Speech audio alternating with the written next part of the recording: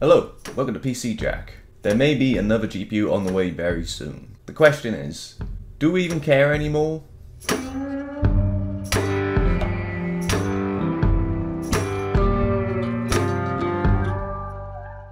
So, over the last few days, reports have started to trickle in about Nvidia supposedly working on a RTX 3090 Ti. This comes after Zotac overclocking software Firestorm listed a RTX 3090 Ti alongside the long-rumoured RTX 3080 Ti and the 3070 Ti.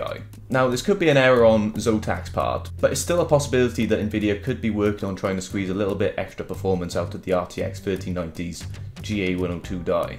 But looking at the negligible performance increase that the RTX 3090 already has over the RTX 3080 with a hefty price hike, I can only imagine how overpriced a Ti model of this card could actually be. Now, if Nvidia were to actually target these high-end graphics cards at the professional market rather than as gamers, then maybe I could see a bit more benefit to it, especially with its higher memory capacity. But after the whole 8K game debacle, I don't expect that Nvidia will be going down that route anytime soon, considering especially a lot of people seem to forget when the RTX 3090 is compared to previous generations, it should be looked at as a successor to the Titan lineup. Now, I'm not going to tell you that you shouldn't buy the 3090, but given the huge price tag already, especially when it comes to AIB models, I struggle to be excited about the prospect of another extremely decadent card which value is lost on the average user. None of this really matters anyway unless gamers or professional users can even get their hands on them in the first place, which has been a huge struggle over the last few months, which everyone knows by now.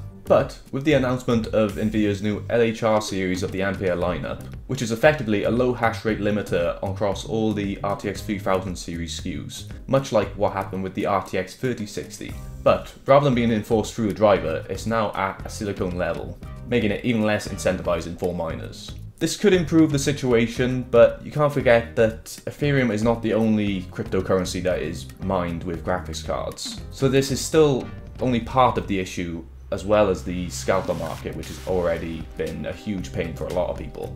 But besides Ethereum dropping off slightly over the last few weeks, as well as Bitcoin, it could mean that patient gamers are going to be able to finally see some light at the end of the tunnel.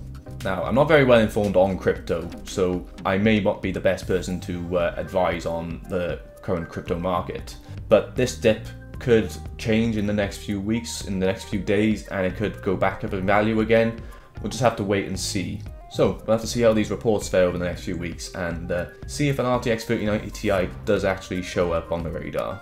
So, that's it for today's video. If you enjoyed it, then please feel free to like and subscribe for more videos on the way soon. Thank you. See you next time.